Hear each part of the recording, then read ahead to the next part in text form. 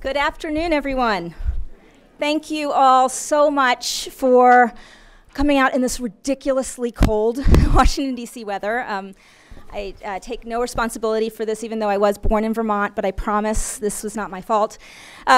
We are really thrilled to have you all here. It's actually pretty amazing to have a full room, given how cold it is and that we've had to reschedule our event. We are so grateful to our speakers today for being able to rejigger their schedules to be here.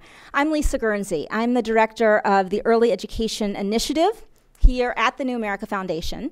And I just want to take a minute for those of you who might be new to New America to tell you a little bit about who we are and what we do. We are a nonpartisan public policy institute that invests in new ideas and new thinkers to address the challenges, and there are a lot of them, facing our country and our world in the years ahead. There are many different policy programs here at New America, and the education policy program is a thriving part of New America. It's been a program that's been growing a lot over the past couple of years. It's led by Kevin Carey, our director. And our initiative, the Early Ed Initiative, is a part of our ed policy program. Our program is a birth through college and workforce education program. We really take a systematic and comprehensive look at all of the years that are involved in learning and preparing oneself to be a citizen of the world. And in my group, our early ed group, we focus on birth through the third grade, taking a real developmental early childhood, 0 to age 8 approach to what early education means. So just wanted to give you that quick overview. We're really, again, thrilled that you're here. With the State of the Union still so fresh in our minds, and with so much to talk about in terms of where our country should be going, it's a really key moment for us to have this conversation. I want to say that this got started because of some conversations that we had with the Alliance for Early Success, with Lisa Klein and Helene Stebbins, who are here, who helped us kind of focus in on, where are we? What do we really need to know about the state of early education today so that we can make some strategic decisions moving forward? And I just want to say a big thank you to the Alliance for making this project possible. So I'm going to have, yes, thank you. I'm going to have Lisa Klein come in and say a few words. Lisa is the executive director of the Alliance for Early Success and is responsible for guiding the Alliance's vision. Prior to that, she spent 10 years at the Kauffman Foundation, first as the manager of research and evaluation, and then as vice president of early education. And prior to that, she was director of early childhood at the Kansas Health Institute, conducting evaluations and really digging into the research. We are so fortunate to have Lisa guiding a lot of the work across the country and in states. And thank you very much, Lisa, for being here. Thank you. It's the Lisa Show. Thank you. Thank you. Well, good afternoon. I'm really happy to be here. And it's fun to look out and see lots of our friends and colleagues who we work with, both in the room and hopefully on the webcast. And it's always great to meet new people who are interested in the same issues, and we'll look forward to hopefully working together. I'll also say just a very few brief words about the Alliance for Early Success. So for those of you that don't know us very well yet, we operate as a pooled fund. So there are 8 right now incredible foundation partners who not only provide the generosity of their support, but also their vision and their foresight to believe what we do, which is if we work together, we will get results that are not only better, but we'll get them faster than if we were all going it alone. So one of the things the Alliance does is, a picture is worth 1,000 words, I'm told. This is our infographic that describes everything about us. So one of the things that we do is we take those funds and we provide some leadership. We partner with state and national organizations, many of whom are in this room and beyond. And we curate some technical assistance. And our goal is to improve state policies, the kind that are effective and are evidence-based, that we know lead to better outcomes for vulnerable young kids and families. We do that by investing in these 3 things: advocacy, policymaker leadership, and knowledge. So last year, we got together and we led an effort with over 150 experts who all put in their time, their attention, their expertise, and we developed a birth through 8 state policy framework. And the idea was, what are the things that most impact the lives of children? What are the policy areas that we need to attend to? And then what are the outcomes we want? And they're those 3 areas. So it's families, health, and learning. And we're here today to focus on the learning component. So we think about the learning component at the Alliance as a continuum. And we've always been committed to starting at the earliest time. What needs to happen for young children to get put on the path to success? And we listen to the neuroscience and the science that says this is the time that brains are developing quicker, they're more plastic, they're more flexible, they intake information the most, and it has to happen at the earliest time. And for the Alliance, that means birth. So we are committed to starting at birth and that learning begins at birth. At the same time, we want to keep kids on the right path. And in order to do that and make sure that the investments we've made in those earliest years are not only protected but don't fade out, which is a common thing that we hear, or fade away, we know from research that if you continue to provide the kinds of supports along the way, at least through age 8, that at grade 3, if kids have the skills and knowledge that we hope they do at that point, it is a great predictor of high school graduation, as well as college and career readiness and all of the outcomes that we want for our kids. And there's another thing about that continuum as I think about it. The child development science and the way we know and understand how kids grow and learn and develop tells us that that continuum, birth through grade 8, or birth through 8 and grade 3, that continuum, those experiences, they are interactive and they feed on each other. So what happens in the earliest years and the experiences that come first, they set the frame and they inform what comes later. And the ones that come later sustain what comes before. So if we start out with kids and families who have great quality experiences, the trajectory will be good. But if we don't, the opposite happens. The other thing that I kind of wanted to share was that when we thought about this and we have this framework and there's policies around early learning and we know what this trajectory means, we were really interested then in figuring out, well, so where are we now? And that was what Lisa Guernsey was just talking about. What is the state of the art out there? We know we have some ideas about what evidence-based policies are that promote learning and that get us the better outcomes that we want for kids. And yet, we didn't really know what was happening. So we turned to the best and the brightest and sought out New America. And I really want to say a huge thank you to Lisa Guernsey, the entire New America Foundation team. This is a fabulous report. We are really excited, and it does give the lay of the land out there. The Alliance is going to follow that up with 2 other activities. We're going to hold a meeting that New America is going to facilitate for us in March, bring together folks who can really debate and discuss the findings in this report, bring their own lens and expertise to it, and then New America will do a bookend report to this, stay tuned, on the future directions so that we all have some really good solid recommendations about what do we do and where are some priorities we can invest in next.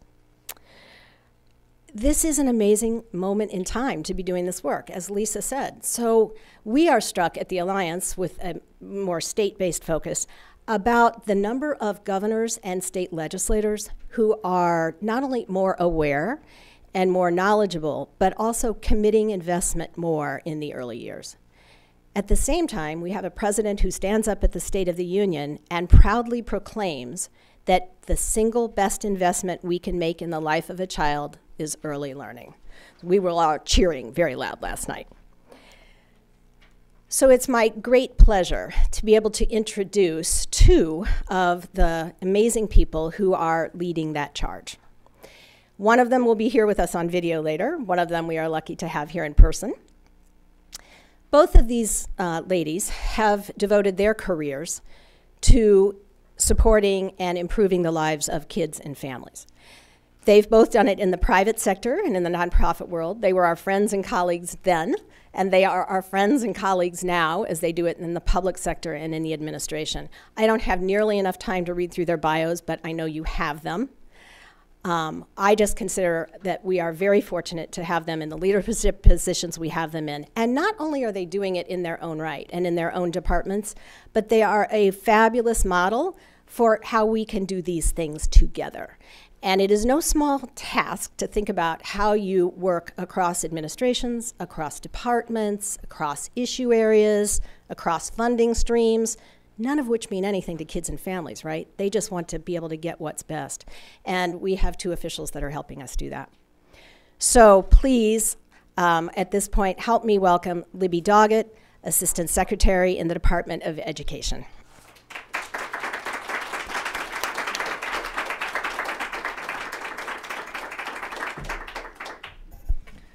So much to say in so little time. What a great day to be here. After the State of the Union, after the budget came out, the omnibus came out, we did see some restoration of some early childhood funding. I think all of us who've been doing this for years, and I know many of you are friends of mine and have been doing this for years, we see the glass much more than half full, even though this report is a reminder of how far we have to go. Thank you, Lisa and New America. I think this report is incredible. I'm a big believer in getting something that is laid out well, that people can understand. I think the layout, the simplicity of it, but then the depth in it, and all the different pieces that you've thought about is fantastic. So I'm anxious to see how it's received. I've started seeing people picking it up and talking about it. I'm sorry I can't stay for the discussion today and have to go back for I never realized that before and after the State of the Union my life would be so busy, but it is, which is good. I think you all have, Lisa, redefined early education. I think it's exciting that we are thinking birth to age 8. We certainly are at the department. I think it is the time to do that we still need to fund the different pieces, but we also need to think holistically.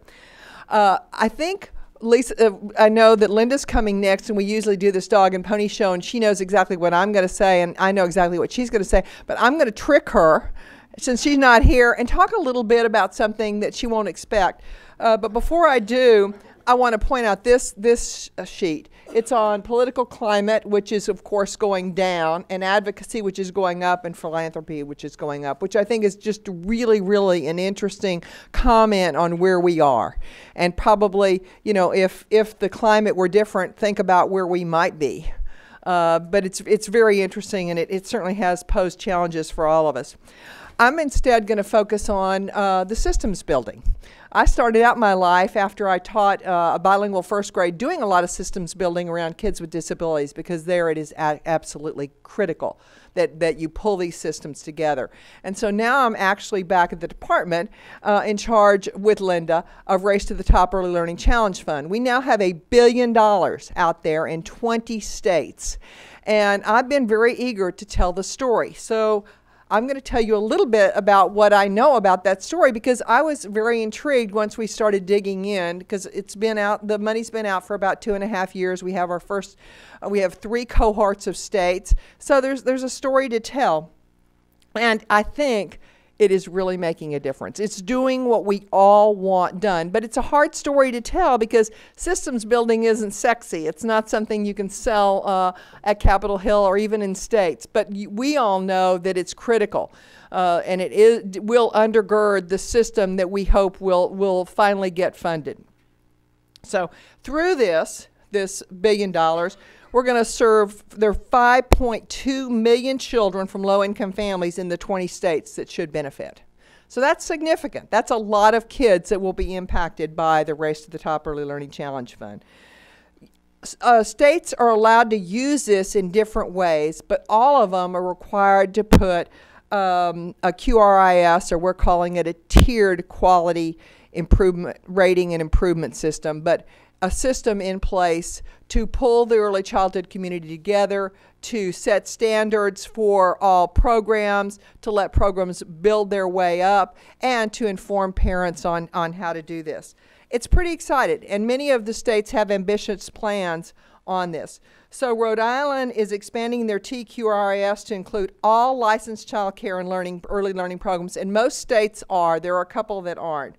All states are committed to increasing the number of centers with the highest quality. So every state has said, we're going to get more centers up to that very highest quality, and every state is also committed that they're going to get more kids up into those highest quality centers. So we'll be able to report that statistic year by year, and that's certainly what we're watching. That's what I will be graded on.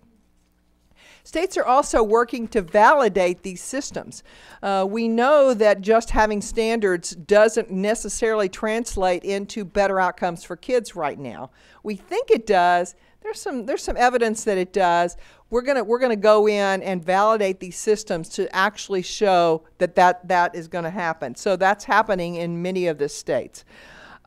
States are also investing in program quality through their contracts. So Massachusetts is providing stipends for supplies and services and technical assistance to help their programs lift themselves up.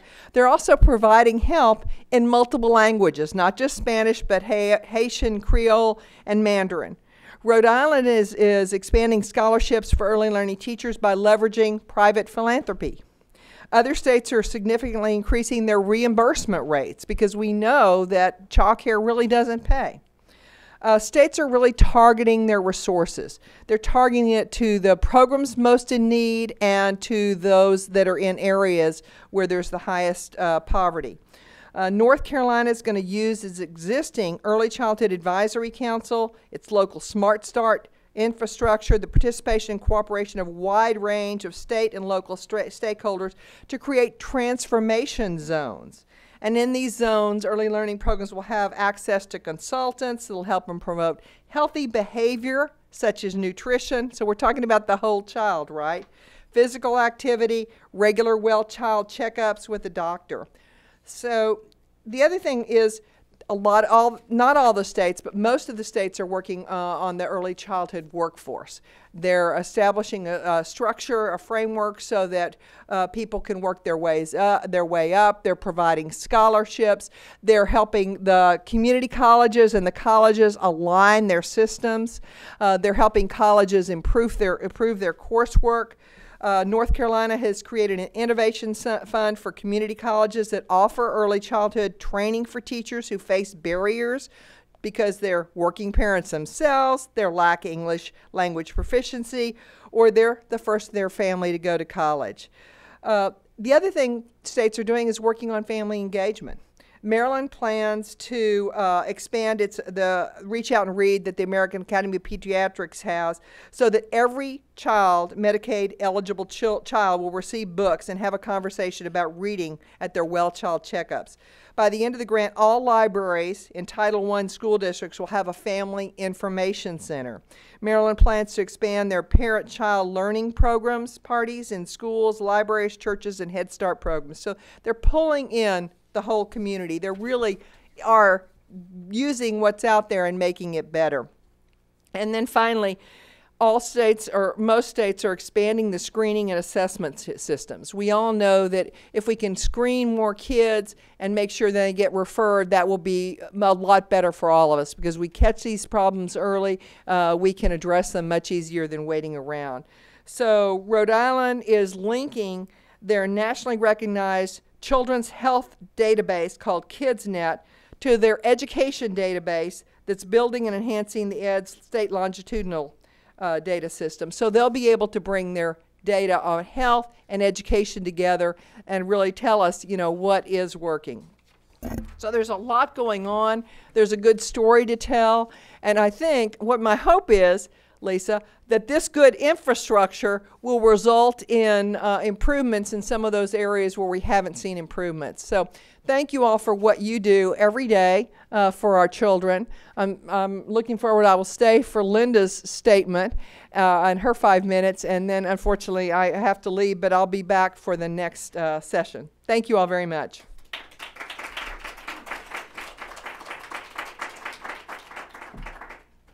Thanks, Libby. That was great. Good afternoon, everyone. And I want to. Hi, Linda.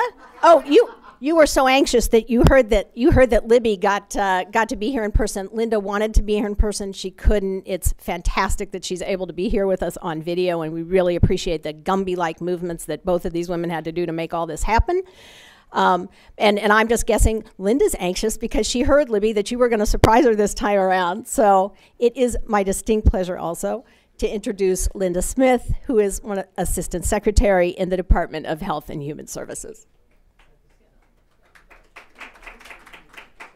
Good afternoon, everyone. And I want to thank the New America Foundation and Lisa and the other authors of this report for inviting me to be a part of this event.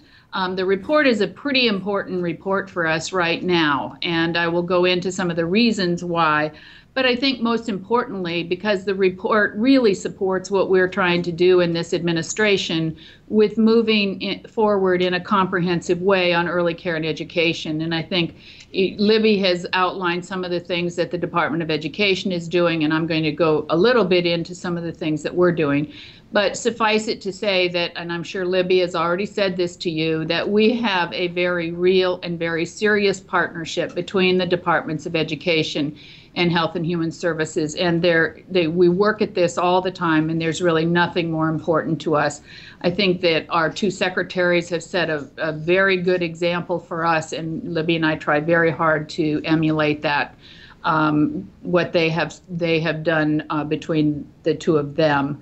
So I just want to go into the report and some of the findings of the report and why I think it's important to us, and in particular important to the efforts here at ACF at the Administration for Children and Families. In the report, I think there are four things that I took note of. The first one was that at best we have an inconsistent approach to the birth to 8 years, and your report calls attention to that and the fact that much of our efforts have been rather scattershot over the last decades and stovepiped. And one of the things that Libby and I are constantly doing is trying to overcome those stovepipes and come up with a more comprehensive approach to this. It also demonstrates that there's been a lack of a cohesive strategy at the top, and furthermore, a lack of a big picture vision of where we're going as a nation. So I think that the report leads us to think more about that vision, something that we've spent a lot of time doing over the last 2 years. Third, I think it demonstrates the problems that we have with teacher preparation, professional development, and the pay for the workforce, which are, in my view, tied to the inconsistent funding and the lack of reliable funding for early childhood programs. It's hard to pay a teacher more money when you're not sure you're going to have the money next year to continue that salary. And finally, I think it notes the lack of attention to the Child Care and Development Block Grant, which has been languishing for 17 years. We now have hope that it might move forward, but we see the buying power of the CCDF fund as a major driver of policy in our country, and one that should be used to drive quality into all of our programs. So as a result of the leadership of this president and the partnership between the two organizations, I think we're on a much clearer path to providing high quality programs, more programs and more access, and a better prepared workforce. So I think what we're talking about here as we look forward to where we're going in the future with the Strong Start program, I think that the vision is becoming clearer and clearer, and I think that the report will help us continue to build the case for why we need that clear, straightforward vision for this country.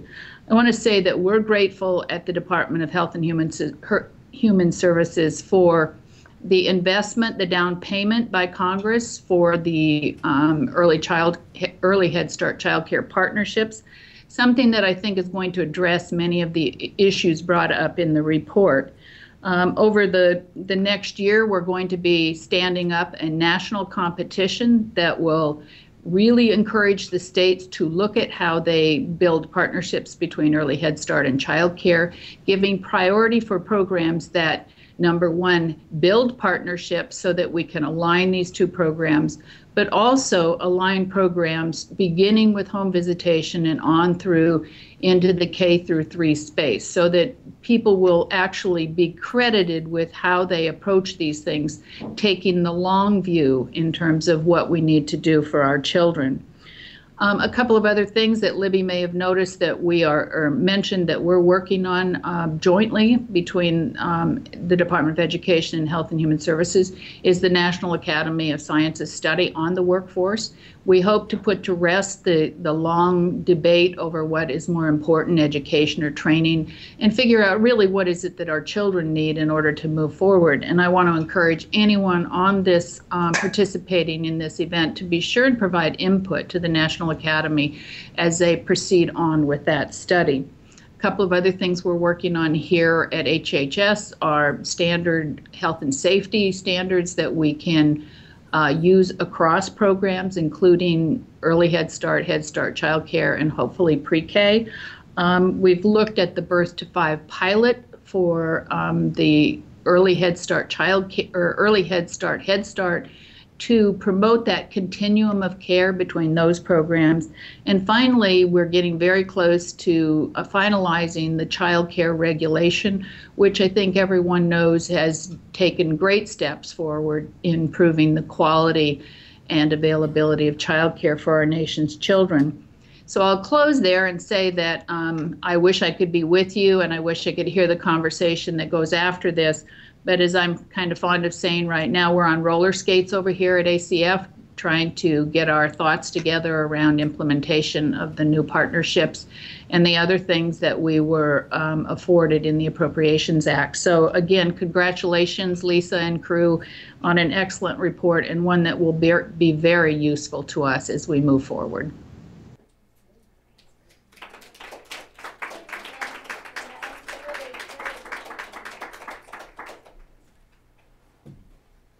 Okay, so now we're going to kind of get into the meat of it, and I want to give you all a presentation on what we found in our report. Before I do that, though, there is one quick kind of favor. I told Linda Smith that I would let you all know about how to provide comments on one of the things she mentioned, which is a new program to build partnerships between Early Head Start, the program for parents and their infants and toddlers, with childcare, and they are collecting input as we speak on that, and they have an email address where you can submit comments on it, ehs.ccpartnerships@acf.hhs.gov.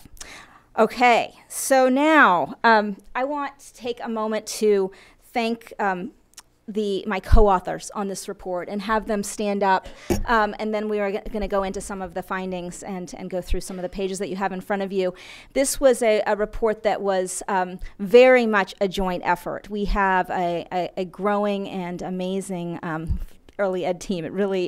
I learned so much from our analysts, and I want to thank them all for their work and time on this.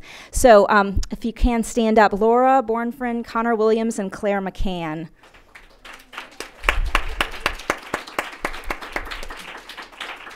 So thank you very, very much. Oh, thank you. Okay, so 5 years ago, the United States was stuck in the thick of the Great Recession, coping with the stock market crash and a loss of jobs that would send aftershocks through the early education field. Yet, early 2009 was also a time of great hope among advocates for young children. President Barack Obama, who was sworn in, was going to be last week. It would have been exactly 5 years ago today, 5 years ago and 1 week ago today. He had campaigned on early education and had pledged that he would bring $10 billion in additional funding into the world of early childhood. Many states had already been making some very impressive investments in preschool for young children by that point. So given that mix of promise and yet really severe financial insecurity, what was going to happen next? this is what we're trying to answer in this report. We wanted to look back over the past 5 years and really answer what's been working and what hasn't been working for young kids in terms of their learning opportunities over the past 5 years.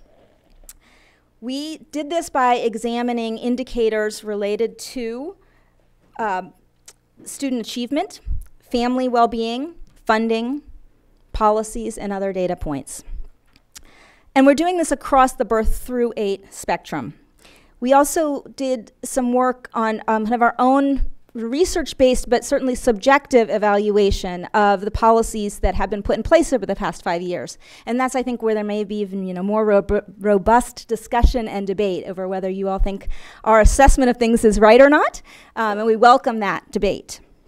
So as you see in the report, we decided to try to make this as easy as possible for everybody by giving you some graphics to lead you on your way. And actually, I want to take a moment here. I think that he's working on so many things, he's probably not in the room, but our communications associate, Ross Vanderlinde, is the brain force behind the beautiful graphics in this report.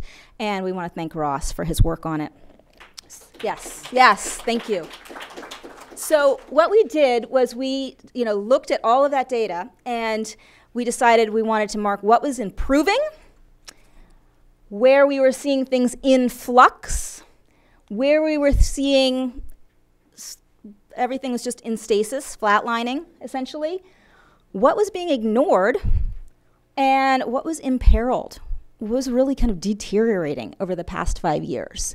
And those are the indicators that we use throughout the document to try to help us all grasp what's really been going on over the past 5 years and where we should be turning our attention for the future. I'm going to just go straight to the punchline here, and then I'm going to dig in. In our estimation, in the wake of a recession triggered by subprime lending, millions of children were left with subprime learning. And I want to describe how we came to that conclusion. So we also did something in this report that really has never been done before, which is to look at federal funding for early childhood programs, not just from birth through age 5, but from birth through age 8. And this is complicated because there are all sorts of programs that are not necessarily delineated by a child's age, but we can use some formulas and some estimates based on good research to bring ourselves to a place where we can get at least a sense of how much the federal government has been spending on children in that age range. And that's what you see here in front of you, and this is on the first couple of pages of the report. And so in addition to just the really fun rainbow graphics here, I think this tells us a really interesting story about what happened in 2009 when Congress passed the the stimulus bill, that we all call it, right, in 2009, and that big boost of funding that did come in 2009 to essentially enable states to be able to kind of carry on with what they were doing in their schools without having to do massive layoffs, but to also try to bring in some new programs and some new ways of thinking. And the Race to the Top program for public schools, kind of K-12, was certainly part of that.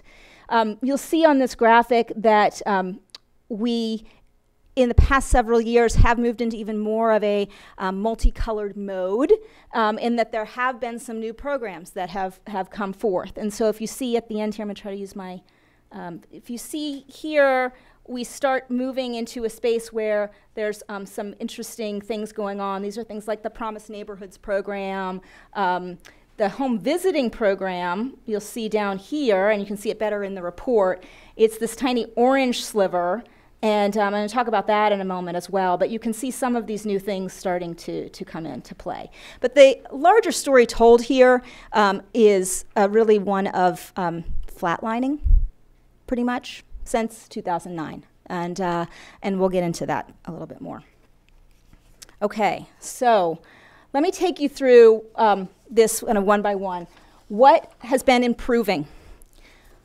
So we, through the report, we have it organized slightly differently than this. But for this presentation, I wanted to kind of give you it all in chunks. And I'm not going to spend a lot of time in every bullet point here, but this is just kind of the bird's eye view. If you look at tests in 4th grade on the National Assessment of Educational Progress, you do see improvement. And what that tells us is that children who were coming into elementary school in those early years of the Obama administration, that's what we might have seen in terms of their progress. It doesn't really tell us anything about kids that were born in the past 5 years. It doesn't really tell us anything about what's happened in terms of what kind of learning might have happened in preschool settings or in childcare settings in those years, but it does tell you a little bit there. However, as we'll show later, we actually are finding that the gaps are widening even as there's been a bit of improvement on average. I'm going to talk about home visiting in a second. We certainly are seeing more focus on parents, especially in the last couple of years in both policies and in the way some grants and funding programs are created. There's been a lot of attention on teaching and learning, especially on literacy. There's been a lot of attention on the building of infrastructure and a lot of funding for that, and I think that's what you heard. It was, as with Libby and Linda Smith were describing what's been going on over the past several years from the point of view of the administration, but also this is certainly very much happening in states, and in fact, some federal grants have helped to make it possible in states, as Lisa Klein described as well. And we're seeing absolutely some really nice upticks in terms of indicators that are showing a lot more attention and focus from advocacy, philanthropy, and on the research side. So home visiting, I just wanted to take one moment to tell you about if you're not aware of what this program is. It's something that came to, at the federal level, came to fruition because of the Affordable Care Act, and it's enabling nonprofits in states to provide nurses, social workers, and other visitors to the homes of families that want them to come, of course, to give them whatever kind of help they need in terms of the development of their baby, nutrition, and other kind of health and cognitive development advice and support. Those programs have been funded up to 5 years, and in the next year we'll find out if there's the appetite to keep funding them. But we see that as an improvement, and you'll hear Ron Haskins in a moment talk a little bit about home visiting as well. Okay, what's been flatlining? What's been in flux? This is where we see a lot of up and down movement over the past 5 years. In Head Start's funding for sure, and in state-funded pre-K. And I should explain for those of you who may not know a lot about how funding works for pre-K. State-funded pre-K does not mean it's necessarily in public schools, so that's certainly a possibility in a lot of states. It also could be states that are funding nonprofit organizations that, or agencies that provide preschool. So they are independent organizations that are using public dollars to provide preschool. We have seen a lot of up and down in terms of the implementation of teaching and learning policies, and we certainly are seeing a lot of fluctuation in terms of political climate. At the state level, things are rosier when it comes to the ability to actually move legislation forward in a bipartisan way on early education. And this is what's going on, just to give you a quick snapshot of this is what's going on in state-funded preschool programs. This graph here shows you over the past actually 10 years what's been going on in terms of the per child expenditure for preschool. So how much is being spent per child by states. And what's distressing about this picture, in addition to the fact that it's been up and down since 2008 to 2012, is that it's actually really kind of gone down overall. And this is something the National Institute for Early Education Research up in at Rutgers, they've done this work and have really helped, I think, to shine a spotlight on what's been going on when it comes to actual access. This is one of the key points that we are using. When we talk about subprime learning, we're meaning that there are just so few children still who are getting access to high quality preschool programs, and when they do have access, the funding for it has been going down. So even the quality comes into question when you have funding that drops as it has this way. So what's in stasis? Fourth grade test scores for dual language learners we found to be pretty flat. I'll show you that in one moment, and I'll explain a little bit more there. Special ed funding, as well as test scores at the fourth grade level for special education students. There's only been one additional state since 2009 that's required its districts to provide full-day kindergarten, and we're really seeing not much when it comes to the reform of teacher credentials, meaning the ability for teacher preparation and licensing programs to really recognize what's happening in the early years and to help elementary school teachers get the skills that they need to be teaching in kindergarten, first, second, and third grade. This is what's been going on when it comes to dual language learners. We use the word dual language because at that age, in these younger years, kids really are learning two languages at the same time. They're learning their native language and they're learning another language. And the proportion of English language learners and dual language learners in our country is growing. The data that we're showing here is using ELLs instead of DLLs because that's how the federal government's defining them right now. But what you see here essentially is flatlining. Actually, if you look really closely, you see things are widening in terms of the gaps between the kids who are English speakers and those who speak another language at home and are having to take these tests in English. Ignored, we think this is an area ripe for discussion. I'm really looking forward to hearing what many of you in the room think. What we found evidence that there was really kind of not much attention paid at all to dual language learning and how to insert that into policy in a way to really help and support those students. Almost nothing going on in terms of compensation and parity in compensation for teachers of much younger children than our public school teachers. Principal preparation is something that needs some more attention. I will say that the National Association for Elementary School Principals is very aware of this issue and wants to be working in this area and has been active and vocal. But in terms of policy or changes, we've only seen a couple of places where that's happening. And technology is really not something that's been part of the conversation in any deep way, and we see that as a place that's been pretty much ignored. And lastly, imperiled.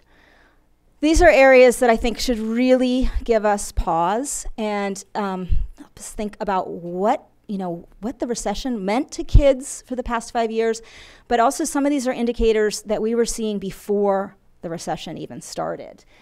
We are certainly seeing a widening in achievement gaps between low-income children and children who are from families that are not qualifying for reduced lunch, for example. And there's one study that we know in the report on kindergartners and just really kind of disturbing data showing that 25% of kindergartners in 2010 were in poverty, 25% in 2010.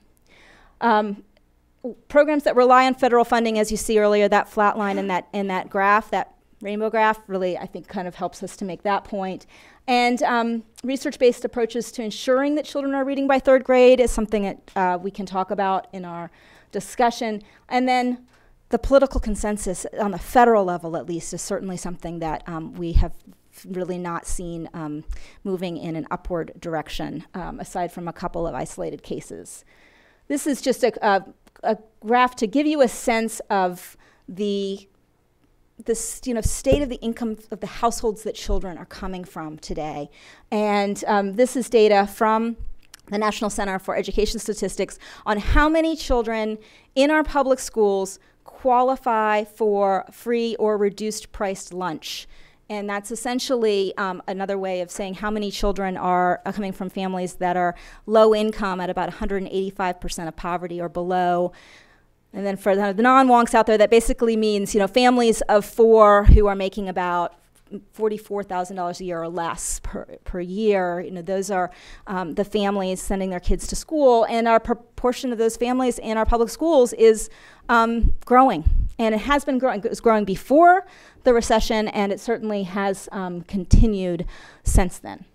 Okay, so that's those are the the main findings from the report, and I'm really looking forward to digging in and hearing your questions. I'm excited to hear from our panelists because I think that they can lend some perspective to this as well. And here at New America, we are all about, absolutely don't want everyone to have to agree with everything we say, and we're looking forward to hearing whether there's some who find some things within this report that they want to debate. I think that would be excellent. So I think that just in closing, I want to say we really have seen improved infrastructure from 2009 to 2013, but now what? If you have infrastructure, if you've laid the tracks, but you don't have any train cars actually going down those tracks, if you're not going to bring more children on board, what have you been really doing with that money? So I'm now going to pause and introduce you to our moderator who will take us through a discussion of this. We're so happy to have Sam Chaltain with us today. And Sam, who was the National Director of the Education Forum and, the National Director for the Forum for Education and Democracy is with us, is also an author of several books and just a fantastic thinker and writer on a lot of these issues. I encourage you to follow his blog if you don't already. And thank you, Sam, for being here. And I know that he's going to lead us into the discussion, and then we'll proceed from there. Thanks again.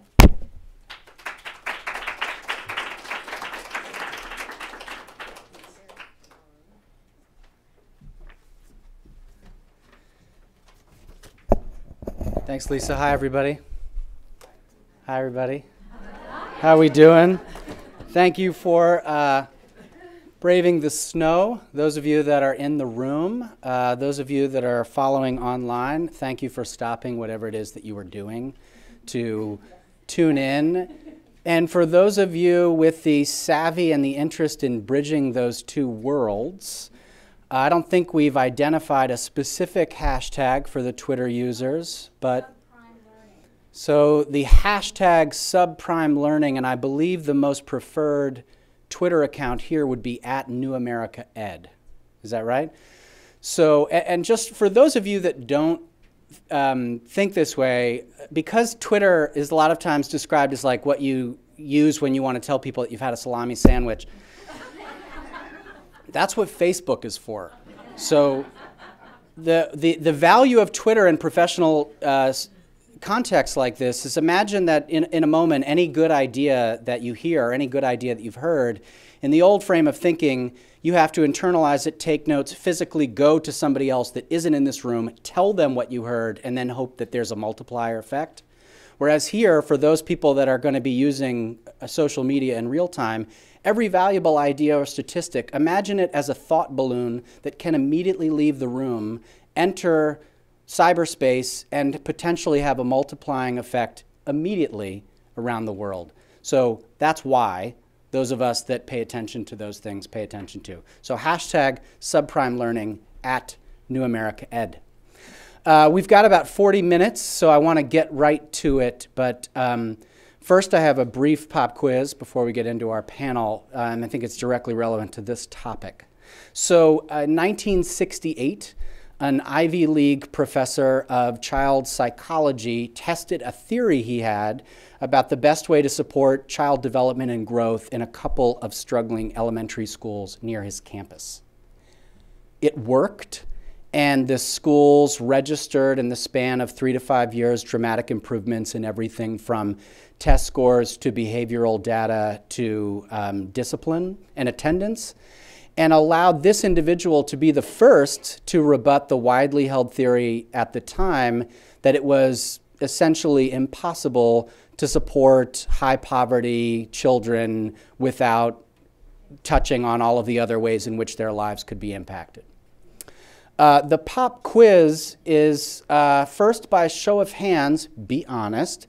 How many people in this room know who I'm talking about? Can we think we know? Yes.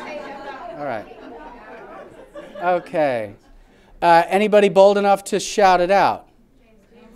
James Comer is correct, still teaching at Yale. And Comer's theory, which for those of us, for people that don't live and breathe this seems like the most obvious observation in the world. And usually when I share it, people say, that's not what we're doing. But Comer's observation was that if you really want to help a community of young people learn and grow, then you have to ensure that the entire community of adults, ideally from bus drivers to math teachers to parents, understands, can diagnose and meet the full developmental needs of kids: cognitive, social, emotional, ethical, physical, linguistic.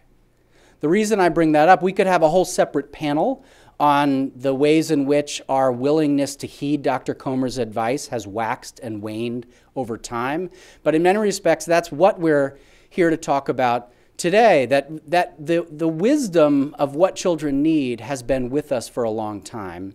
And our ability to actually follow through on that wisdom is what continues to ebb. And we're here with some really remarkable people to reflect on where to from here. As Lisa just said, now what? And it's always been important, but a number of statistics, some of which Lisa just mentioned in this report and others that she didn't, I think speak to the fierce urgency of this particular moment. She said 25% of kindergartners as of 2010 living in poverty, 48% of all children in this country now eligible for free and reduced lunch. The one that would make Dr. Comer roll over: only one state in the country currently requires courses in child development for prospective principals. And 26 states have formal definitions of what constitutes school readiness. Now, depending upon what you believe in the faith of people to put together good definitions of school readiness, that last statistic could be viewed half glass, half full, half empty. But what we're here to talk about today is to think specifically about this most important part of a young person's life, 0 to 8, and what we need to be paying more attention to. So let's get to the panel, and because this has already proven itself to be a multimedia event, our first panelist will be appearing virtually. Ron Haskins is the co-director of the Center on Children and Families at the Brookings Institution, and somebody who has served over the course of his long and prestigious career as advisor to both the White House and Congress on issues of welfare. In fact, he was instrumental in the 1996 overhaul of welfare policy. And because time is precious, there's more I could say about Ron, but here's one thing in case you wonder his capacity to speak to these issues. 3 separate times he was the editor of the Green Book, which is the 1,600-page compendium of all the nation's social programs. So clearly Ron is very capable of speaking to these issues. This is a taped performance where we'll at least be able to hear what Ron thinks about this report.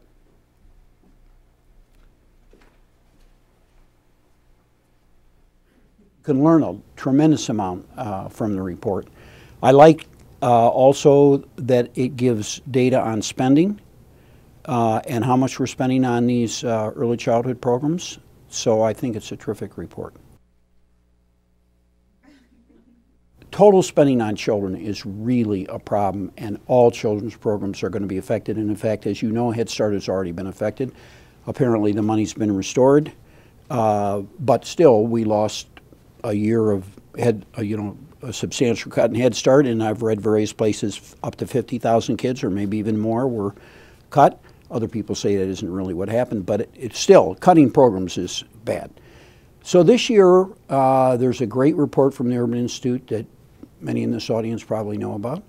And this year, I think, or 2012, spending was down by about $38 billion for kids. Now, this had not previously happened. The last couple of years, we've had some years in which spending went down, but before that, it had been a long time. Spending on children increased every year.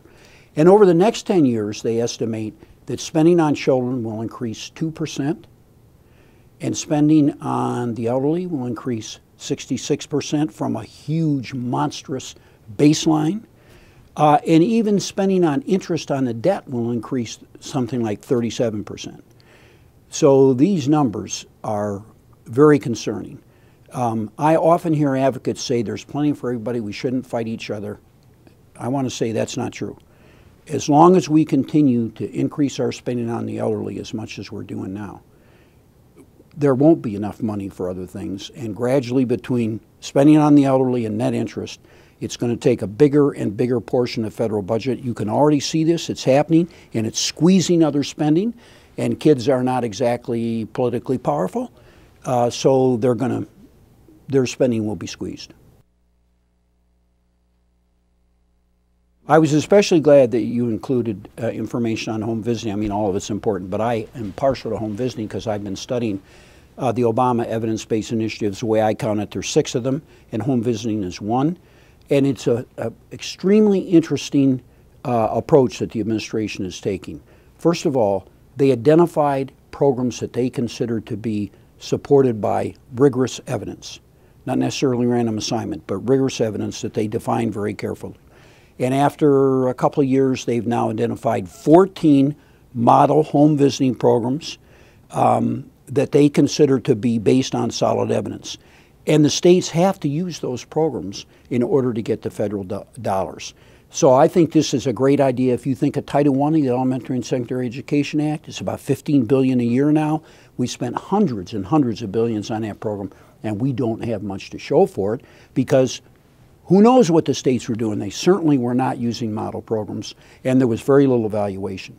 And that's the second thing that the administration is doing, not just making the states use evidence-based programs, but they are requiring good, rigorous evaluations, and they're helping the states get third-party advice on evaluations, and they require that money for the evaluations be put in the budget. This has been a long time mortal sin in my estimation about many children's programs. We don't have money in the budget for evaluations, so we don't evaluate very much. So that is a very, very important thing. One last thing about it that's interesting is that the states, they spent the first year's worth of money primarily on getting the states to do a needs assessment on where the poor families in the state lived. The programs are going to be focused on not just poor families, but the poorest of the poor families. And the states then have to have a plan for how they're going to gradually build the program. And then the federal government gave them more money, going to spend $1.5 billion over 5 years. So it's a pretty healthy chunk of money, especially in the current environment. All that was enacted since Obama came to office. And the states are going to gradually expand their programs using models that have been tested that show that they do produce impacts and continuously evaluating. I think that's as good as it gets. If we follow this approach with other programs, I think we can improve the impacts of our programs.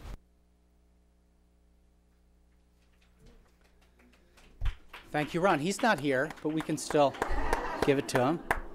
Thank you. All right, I'm going to be joined up here now by our other panelists and by Lisa. So if you all want to come up, and as they make their way to stage, it's about 2:30 time check, so we have about 30 minutes. Obviously, I have questions for all of them. I'm also committed to, at some point, turning to the audience.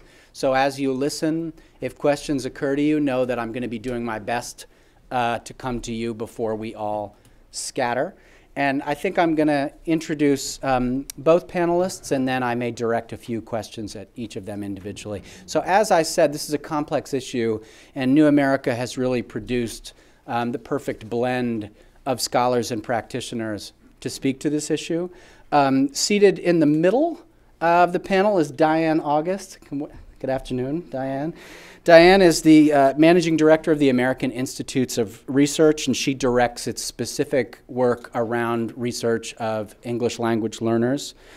She was the lead investigator for a 10-year NIH study on child health and development as it pertained to literacy in English language learners. So she is as qualified to speak to that particular issue, which was one of the areas that Lisa flagged as one of being real kind of ignoring or neglect at this part.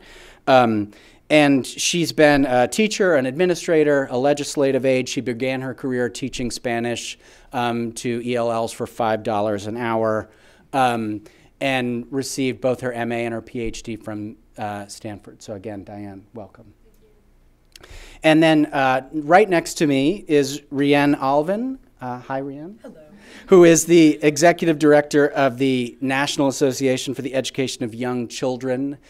This is an organization of 70,000 members that really is the leading voice for early childhood educators. We should be particularly friendly to Rianne today because it appears by her bio that she's an Arizona girl, so this weather is exacting a particular toll on her. She spent 15 years addressing early childhood issues in Arizona, and even co-wrote a citizens ballot that resulted in something called First Things First, which was a rather genius idea in an area that usually doesn't have many when it comes to policy, that set aside tobacco tax dollars for kids 0 to 5 and resulted in its own state agency. As I said, she's an Arizona girl through and through, Northern Arizona University undergrad, where somehow she became the most outstanding student 3 of her 4 years there. Did my research. And this was not in our bios, this information. She also majored in hotel restaurant management, which is a reminder to those of you with kids approaching college age, don't worry so much about the undergraduate major. You'll head in lots of different directions. And we're honored to have her. And Rianne, let's actually start with you, because it seems like the core question we're wrestling with, Lisa's now what, is how do we build a system of high quality, high functioning, well-funded, holistic pipelines that can support the development and growth of children 0 to 8. And this issue of systems building is one that I think you really understand and wrestle with. So help us understand, when you look at the system as it currently exists, where are we on the right track? Where are the gaps? And what do you think needs to be paid attention to most going forward? Well, I should have known that a person with your background would dig behind the actual bio to find what was really happening. So it's great to be here, Sam. Thank you very much for the introduction, and Lisa for inviting me to participate.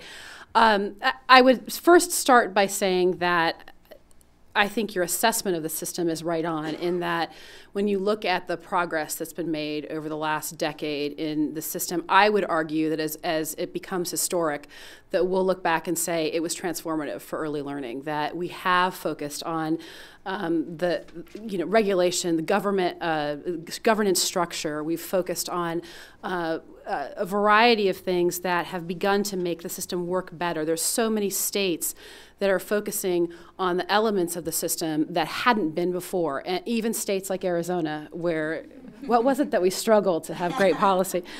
Oh, that's not just Arizona, that's everybody. Okay. So I do think that significant progress has been made. Having said that, there is much work to do, and I want to just identify the points that I think are spaces. First off, pardon me, I would say the system connectors between the age bands is an important spot. We've done a decent job at getting the system elements that connect 3- and 4-year-olds together. We've done a decent job with some of the system elements with babies and infants and toddlers, and we've looked a little bit at K-3. Those spaces have to connect together to really have an aligned and coordinated system, and I think that is a place to focus. So for example, if you look at the connections between pre-K, K1, 2, and 3, you look at the space where developmentally appropriate practice and what we know to be how young children learn connect with what the elementary school years are saying about the Common Core and about the rigor that they want to see, and how do those that's a systems issue. How does that connect together? Kids who are in great home visiting programs, how does that connect to their high quality early learning experience? And I think that the connecting spaces. The second thing is, if you get past the jargon of systems, let's define what we're saying. For families and children, systems building means that they have a seamless early learning experience, right? That they're able to not have these abrupt changes as they matriculate through their early years. And so when we look at that, and you think about assessment and standards and curriculum, all of the elements of some of the elements of system building, I would push us to start to even step back to teacher preparation programs, and it's becoming a stronger and stronger theme in my thinking. because we can look at standards, we can look at assessment, we can look at curriculum, but if we don't address the fact that early learning professionals and K-3 teachers are educated in completely different universes, really, to a great degree, that we can do all we want once they all get into their programs and they all start working together. But if we don't address how that preparation happens, I think that we're really missing the boat. And so I would say for me, that's the next huge nut to crack. And actually, let's stay with that issue of teacher preparation for a moment and shift to you, Diane. So, I mean, as Lisa mentioned, dual language learning is one of the areas the report indicates as being ignored. So when it comes to teacher preparation and evaluation of really high quality English language learner programs, what do we need to be aware of, and are there any areas in particular that we should be paying attention to? Yeah, so first I want to thank you very much for inviting me to be here and really commend you on writing a policy report that calls attention to English language learners. All too often, English language learners are included as an afterthought in a sense. The language usually goes, all students, including English language learners, right? How many of you have heard that line? And then promptly, people forget about the English language learners and just think about all students and don't think about the strengths that these children bring to learning and the challenges they face. So I really commend you for that, and thank you. So a big issue for teachers who teach English learners is that most English language learners are in mainstream classrooms and being taught by mainstream teachers with very little support from English as a second language specialists. As your report points out, there used to be many more bilingual programs than there are now. So the children are being educated by mainstream teachers, and most of the teacher preparation programs do not provide instruction on how to support English language learners in mainstream classrooms. So this is a very, it's a real problem. I think there are 5 states whose certification programs actually provide specific instruction on how to educate English language learners. So that is a really big issue with regard to certification. Some states are trying to deal with this now. Massachusetts has, and because of a lawsuit, I might add, which often is the case when we get large systems to move on behalf of second language learners. Usually there's a lawsuit lurking somewhere. That was the case in Massachusetts. But the state has a program called Retail now, and what they're attempting to do is provide professional development for all mainstream teachers in structured English immersion approaches. So teaching these teachers how to support use strategies that support English language learners in classrooms. So that's an important initiative. With regard to teacher evaluation systems, I'm not going to go into a litany about my sort of how I feel about these teacher evaluation systems. I think there are a lot of flaws in the system. There was a project I was involved in a couple years ago with the American Federation for Teachers, which was really interesting. What we did was the AFT had funds to help two states, New York State and Rhode Island, develop teacher evaluation systems, and they were both based on the Danielson framework. And the funds, and they had special I-3 funds from the federal government to work with these states to help them incorporate effective methods for teaching English learners and children with disabilities into these evaluation systems, Danielson in particular. So we spent quite a bit of time looking at the Danielson framework, which is one of the major frameworks that's being used in the country for teacher evaluation, and thinking about what kinds of changes might we make to this system to ensure that English learners were fully incorporated, that teachers were being evaluated on how effective they were with all students in a classroom, not just children who spoke English as their first language. One of the things we found, of course, is that there was no language in these frameworks specific to English learners. which is good in some ways and bad in others. It's good because what we know about effective instruction for English learners is that it really builds on what we know about effective instruction for all kids. I mean, you've got to start with a really good knowledge base about what you do with all kids. Phonics instruction is important for all children. It's also important for English learners, but you have to go beyond that and provide additional support for ELs. And so in developing these systems, I'm not going to go into all the details of sort of things that we changed. I mean, I could mention a few things that were real issues. One is that and we're not talking about the criteria themselves, but if you look at the rubrics used to rate teachers, if you look at what high quality teaching looks like, in some instances, high quality teaching for mainstream kids as defined would actually be counterproductive with English learners. I'll give you an example. So teachers would get very high ratings if they used mostly higher order thinking questions. Well, this makes sense. But with English learners, one of the ways that you help them understand the content well enough to be able to answer those questions is to ask very detail-oriented questions. So if somebody was in a classroom rating a teacher who had ELs in the classroom on this criteria, which is really important, they would be giving teachers who are doing absolutely the wrong thing for ELs high marks. That's an example there.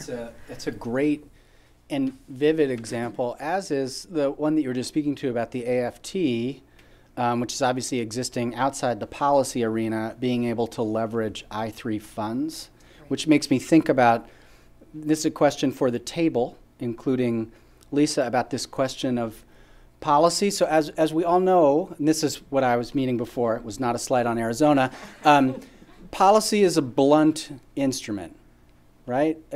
You can give people money, you can tell them what they must do, or you can tell them what they can't do. But there's still this tension between, first of all, understanding what is it we want people to do, how is it being done well, and who should be doing it. So the question for you all when it comes to this particular issue is, what is the Goldilocks point of policy when it comes to really supporting the type of 0 to 8 continuum that we talk about? And you can answer that, think about it, federal, state, and or local lens through your experiences. I would add, first off, you said you had 3 categories of bluntness.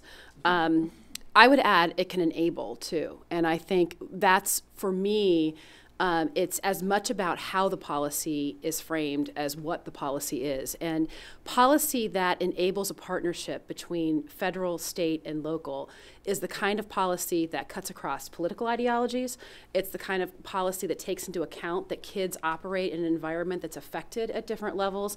And so rather than naming a specific policy, I think policy that doesn't feel like it's top-down solely or bottom-up free-for-all solely, but is a partnership and builds on the system building work that has happened, I think is really important. And I think in particular right now, with the appropriations that are on the table, we have a chance to really, as we look at how the Department of Education and HHS write this language, we have an important opportunity to get this partnership piece right. And to me, that is as important as what specifically the policy says, though that's important too. The second thing, and I've become dogmatic about this, quite frankly, is can we not challenge ourselves to be sophisticated enough to hold quality and access in the same space together and coordinate the two? I mean, that's a 20-year, 30-year, way past my education in Arizona, debate on, you get access and then you lose quality, or you get quality and you lose access. We know, the science has now confirmed that young kids have to be safe while their parents work, and they have to be ready for kindergarten to hit the ground running, or we're leaving them behind. So how do we've been creating funding streams that either deal with the access issue or the quality issue. God forbid we put them together in the same conversation, and we're willing to pay for what real quality costs so that we achieve these goals. I think that, to me, trumps everything. Yes, I'll add. One of the things that both Rian and Rian had said, and is really important, is the issue of, and Ron, I guess, is the issue of effective practice. And a policy, I guess partly because I'm a researcher as well as a practitioner, one of the issues in creating good policies for second language learners is the lack of a really good knowledge base around what effective practice looks like. So we know a lot about development, how children develop, or I wouldn't say a lot, but we know something about how children develop content area knowledge and how they develop language. We know very little. There have been very few intervention studies done that would really tell us what effective instructional strategies look like for second language learners. So I did a little search in preparation for today. If you look at all the studies funded between 1980 and 2013 that are intervention studies focused on kids in pre-K and K that relate to developing pre-literacy skills in ELs and those oral language skills that align with pre-literacy skills, there are 18 studies. 18. So, you know, so on the one hand, we want instructional practices, let's forget about programs even right now, but practices that work for these kids. On the other hand, our research base is so slim that unless we do something about providing more dedicated funding to figure out, you know, what actually works, we're really not going to make the strides we need to make to better educate these children.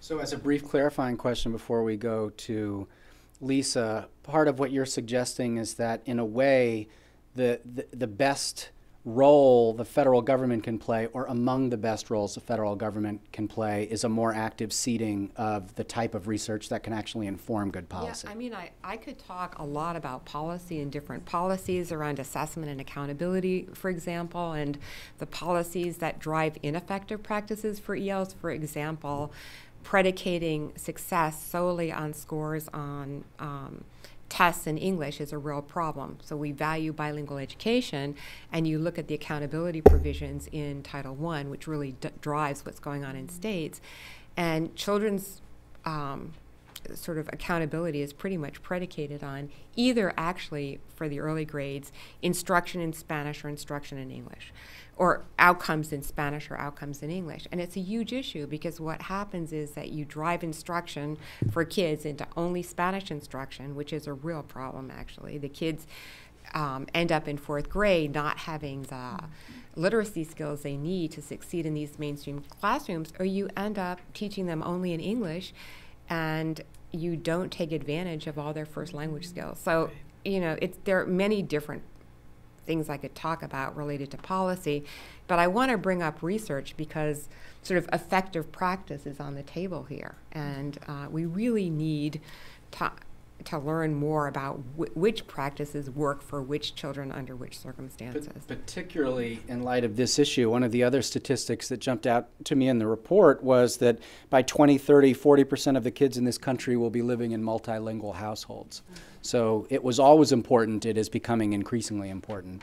Lisa, break it down for us. Yeah, and I'm eager to hear reactions. I'll just be really brief. I think that this policy question is very urgently needing to be answered now, because we need to recognize how much states are going to continue to need to step up and be robustly supporting what's happening in these younger years and into the 3rd grade.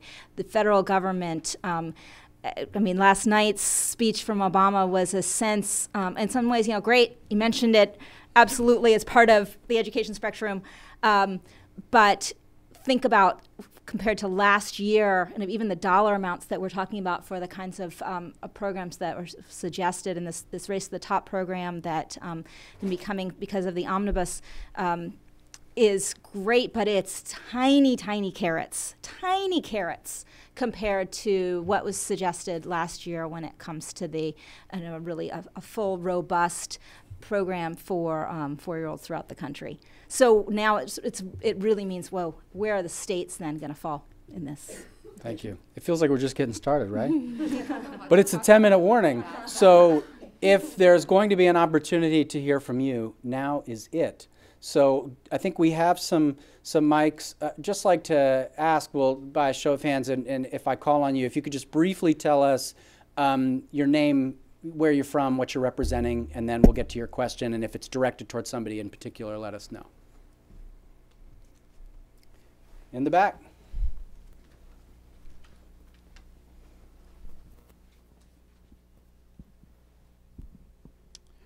My name is Mark Hauser. I'm from the Cato Institute. This isn't directed to anyone in particular. Anyone can speak on it if you have an opinion. But a lot of the randomized studies that look at pre-K show fade out, which was mentioned early on once. And could you just talk more about fade out and why early childhood education is a good investment and not just something that goes away by 5th grade? There's a lot of work on this in terms of the mounds of studies that are showing outcomes far beyond 3rd grade on a lot of social emotional measures. But this idea that and it is showing up in a few studies that there's a convergence so that by 3rd grade we may not see the same kinds of differences between those who have had a little bit of preschool and those who haven't. And that is helping to, I think, seed in important ways this conversation of continuity and of ensuring that that kindergarten year, first and that 2nd and 3rd grade year are also very high quality and robust for kids. Yeah, it's Diane. I mean, if you just think about it, the skills and knowledge that are required of children differ from year to year. So you can't assume that what children acquire in kindergarten is going to prepare them to deal with the skills and knowledge they need to acquire in 3rd grade. It provides a foundation, but you know, you need to actually sort of support them all through the grade spans to help them ultimately reach the new standards that we have set for them. We take another question, perhaps. Other questions? Yeah. Hello, I'm Valora Washington with the CDA Council for Professional Recognition.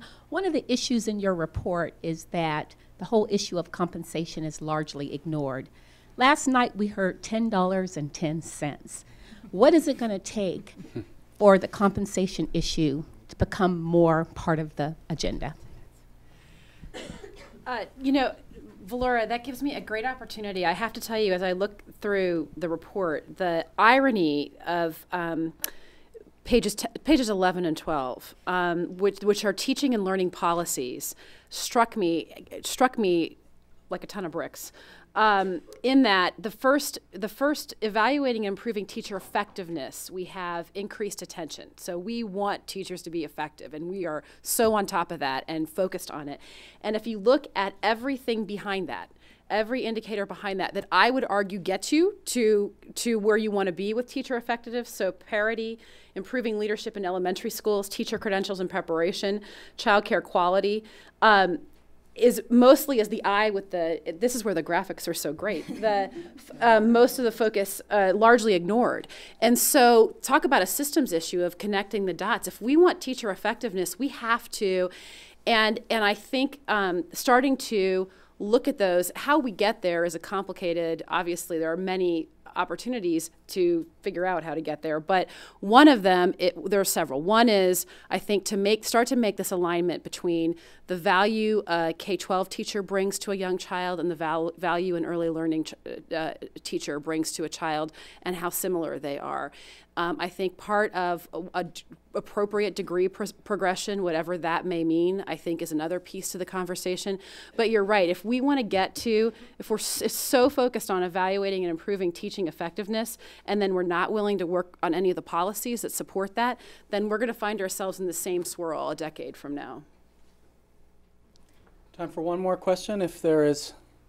And let me just, please raise your hand if you have a question. I just wanted to make a point about that kind of flat federal funding line, which will have a little bit of an up for 2014. But the question is, how can you, maybe that means a Head Start teacher, another Head Start teacher can be hired. Maybe that means another kindergarten teacher can be hired to actually do a full day, perhaps, if we can get some of those numbers up. However, it's just 1 year. And there's this feeling that, is that going to even be able to be sustained in any way for the coming years? And again, that's why I think that the states are going to become more and more important in this conversation, because parity in compensation and the ability to really kind of recreate our teacher preparation programs is going to require that sort of sustained funding that enables people to really feel like, hey, this is a field where I'm actually going to be able to make a living. I'm going to go into this field. Then I will take facilitator's privilege and ask the last question, which is, Lisa, you said that the story of this report is a flatlining. And then you even talked about the fact that our spending per child has actually gone down slightly since 2002. That's related to preschool programs that states are supporting. The per child funding went down. Now that's up until 2012, and I know that the National Institute for Early Education Research that looks at this every year will have new numbers. Let's see, let's hope that it's gone up. But that's right, yes, it has gone down, the per pupil child expenditure for preschool. So I guess what level. I'm wondering, particularly from the three of you to take us out, is what is going to be required in order to make a much deeper, more sustained and predictable level of investment politically viable? What needs to happen in order for the politics around this seemingly low-hanging fruit, which is the well-being of children, to work more effectively and sustainably? I'll start with that. I think, and this I can give some examples from Arizona because it's a very conservative state, and we were able to pass a significant amount of money for kids. And I think this is where I think politics gets more polarized the larger the scale is. And when you can get to local communities with local people who are Republicans and Democrats sitting together, it becomes about kids and less about politics. And so I think, again, it's about sophistication in how we do our work, and making sure that this is a community conversation where there are nonpartisan mayors and Republican county supervisors and Democratic school board officials, whomever, having this conversation that can then become a national conversation, but it has to come from local communities. And the second thing is, I think there are enough messages, there's enough research, science research, there are enough commonalities that this can cut across political ideologies, and we can find a common ground around everyone wanting young children to get a fair start in life, and defining what that looks like. So I think organizations like the Alliance for Early Success are really critical because they pull resources, it sounds like, from foundations and sort of work on a coordinated, systematic agenda to try to change state policy. So to the extent that organizations who care about or are concerned about early childhood can get together and come up with a common agenda and focus, I think that's really important, really critical. Last word, Lisa. I just wanted to bring out one of the things that's certainly sticking in my mind from the report and that we want to grapple with is that low-income families are the ones that are really struggling, as we show in the report, and that are not being served in terms of their access to high-quality childcare, full-day kindergarten, and certainly the ability to have publicly funded preschool available to their kids. So how do we ensure that the policies that come forward are really able to make a really big difference for those families that are in need? And I think that that's going to have to be one of the big things that we're grappling with in the coming months. Just a starting point, but a good starting point. Thank you, Rhiannon Alvin, Diane August, Ron Haskins by video, Lisa Guernsey, and the New America team. Thank you all for coming.